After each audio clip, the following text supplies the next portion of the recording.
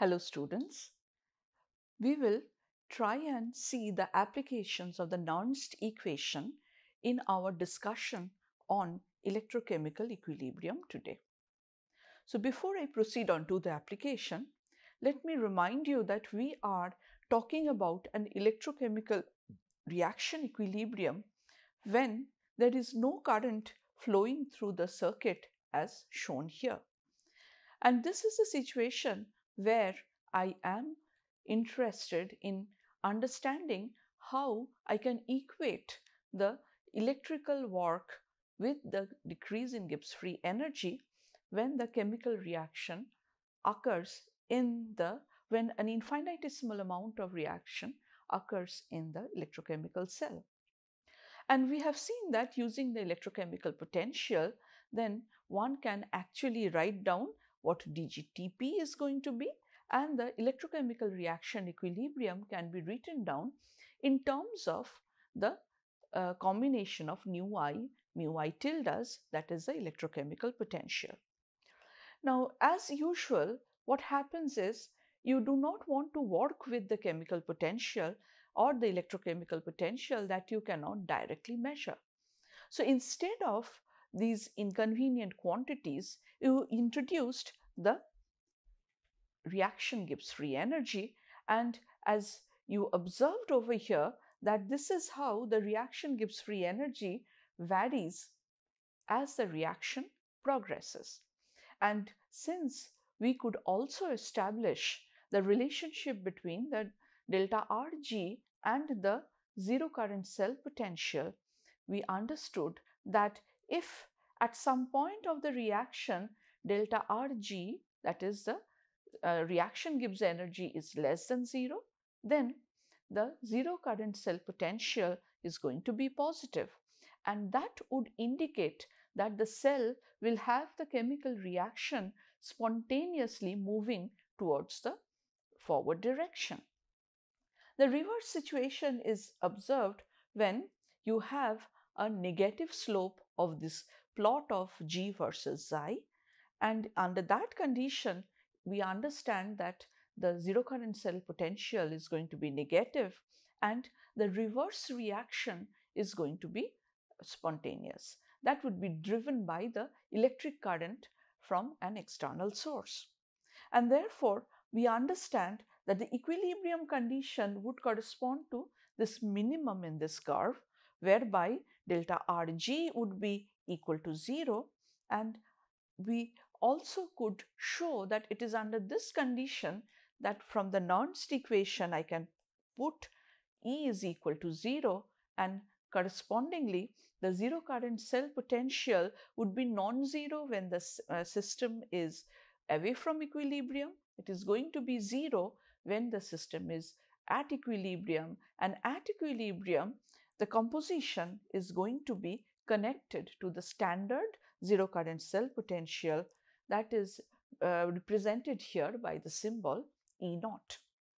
And from here we again get to see that with all these considerations in mind, we can find out that since at equilibrium E is equal to 0, the equilibrium constant for the cell reaction can also be determined using the value of E0. So the question was, what is E0? E0 is the standard reduction potential of the cell at 25 degrees centigrade and 1 bar. If you know the half cell standard reduction potentials, you can find out the E0 value for the entire cell, and when you put it back in the Nernst equation, you should be able to find out what, for a given composition of the cell, what should be the zero current cell potential. And if you have the system at equilibrium, then knowing E0, you can find out what K equilibrium is for the given cell reaction. Now, with this background in mind, let us first discuss the application of these concepts in finding out the standard molar entropy and enthalpy change associated with a cell reaction. Now, going back, let me think about the kind of measurement that I am going to carry out if I need to understand this determine this type of thermodynamic quantity. The idea is, in your laboratory, you will use your electrochemical cell and measure its E0 value at different temperatures. Now, how can you measure different E0 values at different temperatures? Obviously, for a given electrode, if you couple it with a standard hydrogen electrode for which the standard reduction potential is 0, then you can always find out what is the E0 value for the target electrode is at a given temperature. And here some of the specific temperatures are shown to you where these measurements have been made. And this is a typical variation of the E0 value as a function of T. Now, how am I going to use these values to find out the standard molar entropy and the standard molar enthalpy of the reaction taking place in my electrochemical cell? Now, obviously, the first relationship that I start with is the standard reaction gives energy, that is related to minus NFE0. Now, this is a function of temperature, so I do expect that E0 should also be a function of temperature. At the same time, I also know that if I take a derivative of G with respect to T at a given pressure, then this is equal to negative of entropy. Now, G is a function of xi, and I can take a temperature derivative of the standard reaction gives energy at a given pressure, and then, as we have discussed in our earlier lectures, this would be equal to negative of the standard entropy, molar entropy associated with the reaction occurring in the system. And therefore, for this purpose, what you will have to do is you need to understand that the left hand side of this equation is nothing but a temperature derivative of the E0 value. So, where do I get this quantity from?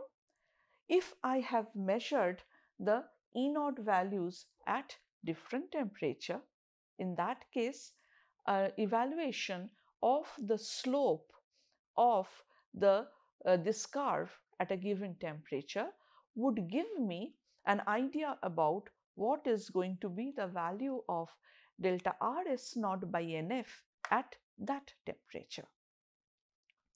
And since it is nearly linear, not exactly a straight line, this plot, therefore you understand that delta RS0 is going to exhibit a weak temperature dependence. Following the same argument, we can say that I can also find the standard molar enthalpy associated with the cell reaction. And that is because I can now add the standard reaction gives energy, and then I can add the temperature times the standard reaction entropy, and the sum of these two is going to give me the standard reaction enthalpy associated with the chemical reaction in the cell. So, if I put it back, then I find that combining this relationship and this relationship, I am going to get that delta RH0 is calculable if you know E0 at a given temperature and also the slope of the curve E0 versus temperature at that given temperature. And please remember, in this entire exercise, we are keeping the pressure constant. Therefore, the conclusion is as follows. By carrying out a measurement of E0 values in the standard state, we can find out the change in standard state molar entropy during the cell reaction, and this method provides us a non-calorimetric determination of the enthalpy change in a cell reaction. Now, you would remember that when I am trying to determine the enthalpy change during a reaction using calorimetric methods, there are problems associated with the loss of heat from the calorimeter through radiation. And therefore, this particular experiment is expected to give you hassle-free and more accurate determination of the enthalpy change. Now let us take an example where we have used these two expressions that we have already derived in the earlier slide. And in this slide, I have taken this cell where I have on the cathode a silver bromide electrode immersed in an hydrogen bromide, aqueous hydrogen bromide solution, and the other electrode immersed in it is a hydrogen gas electrode, and this is connected and hydrogen gas is bubbled on the surface of a platinum wire, and this platinum wire and the silver wire, these two are used to complete the circuit. Now, following what we have learned in our earlier lectures, we can write down the cell reaction as follows. 1 mole of silver bromide solid will react with half mole of hydrogen gas, giving rise to 1 mole of silver solid plus 1 mole of HBr aqueous. And since I'm talking about half mole of hydrogen gas being converted, therefore you obviously understand that here the number of electrons, the number of moles of electrons transferred at each electrode is equal to 1. And in this case, experimental studies suggest that if you measure E naught as a function of temperature at different at the standard condition, in that case the E naught value in volts is given by an expression like this, where the temperature T is mentioned in the units of K. So from this expression we can say that if I am at a temperature T equal to 298 Kelvin, what is going to be the E naught value? As you see, when T is equal to 298 Kelvin, these two terms vanish and I am left with only this quantity, and therefore E naught at T equal to 298 Kelvin will be 0.07131 volt. Therefore, at T equal to 298 Kelvin, I can very easily calculate what is going to be the standard reaction Gibbs energy. And that is nothing but minus Fe naught, because n is equal to 1 here. Now I am going to put in the negative sign, then the value of the Faraday constant and the value of E naught.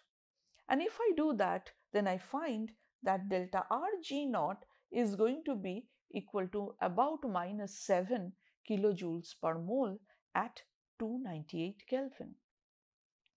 Now, if I look at the expression of E naught and try to obtain delta S naught, what is it that we shall do? We will find out first dE naught dt, and the value of this derivative I will evaluate at T equal to 298 Kelvin. And you will be very easily able to show that this is going to be a value like this.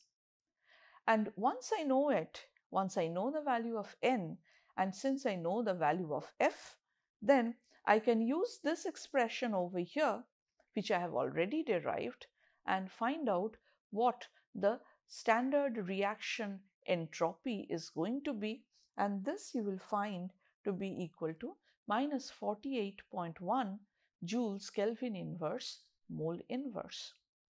And correspondingly, you can also find out the standard reaction enthalpy corresponding to the cell reaction as shown here. Now here you might ask me that in this case the chemical reaction is associated with a negative change in entropy as given by this particular relation.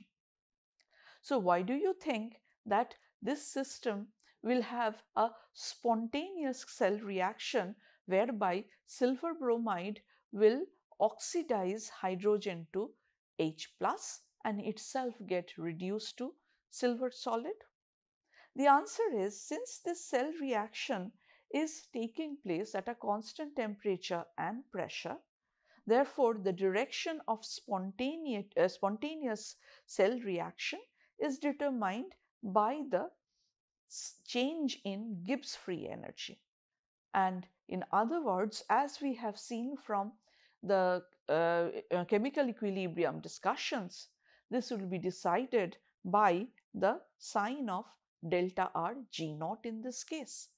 Since delta R G naught is negative as shown here, therefore the reaction at 298 Kelvin is going to be spontaneous in the direction whereby hydrogen is converted to H plus and AgBr is reduced to silver 0.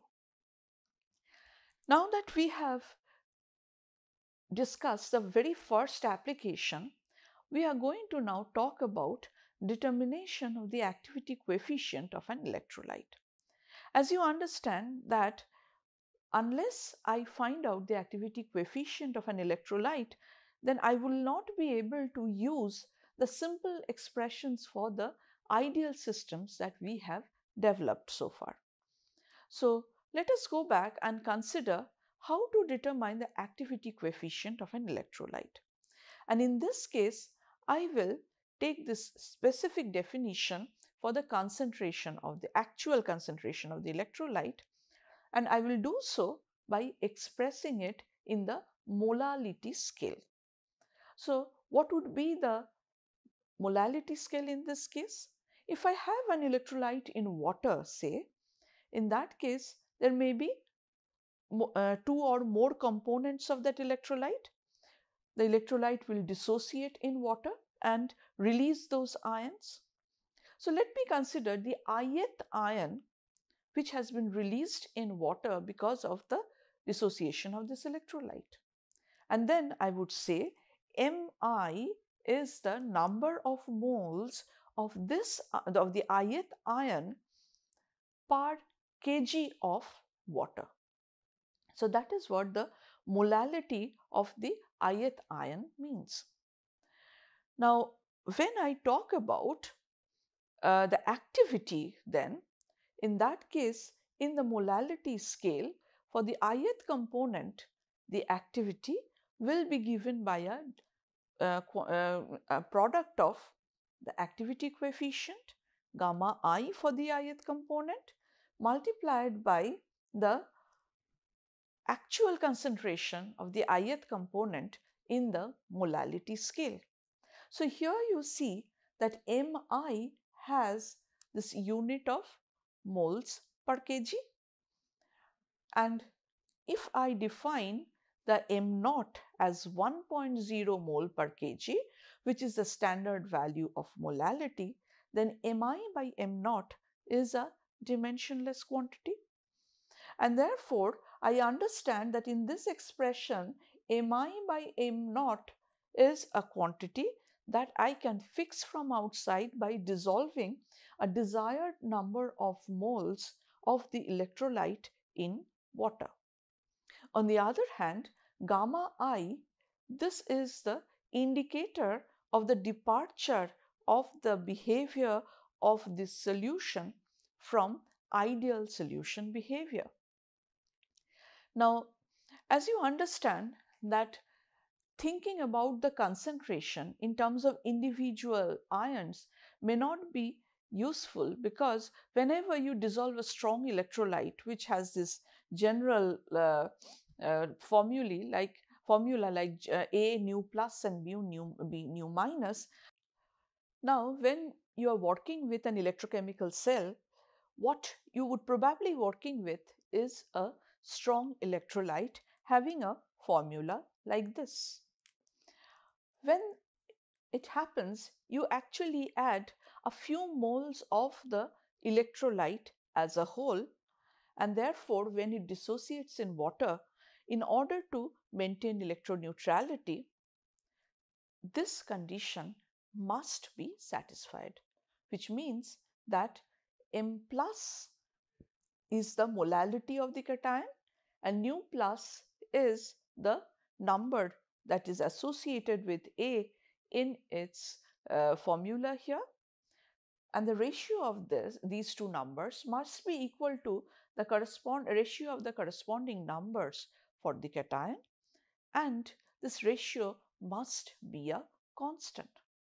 And that basically says that in an electrolyte solution, if you are looking for the change in Gibbs free energy at a given temperature and pressure, you cannot independently vary the concentration of the cation or the anion, because this electroneutrality condition is to be maintained.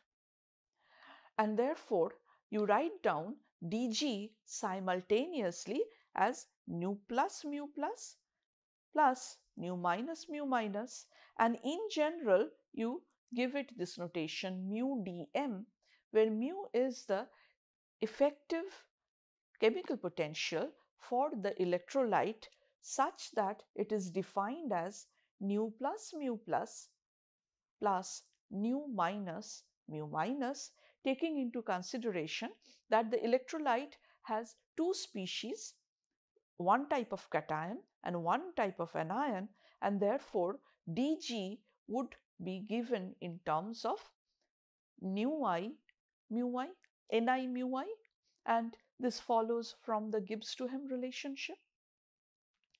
Now, once I have this idea in mind, now let me simplify the representation in terms of what is known as a mean ionic molality.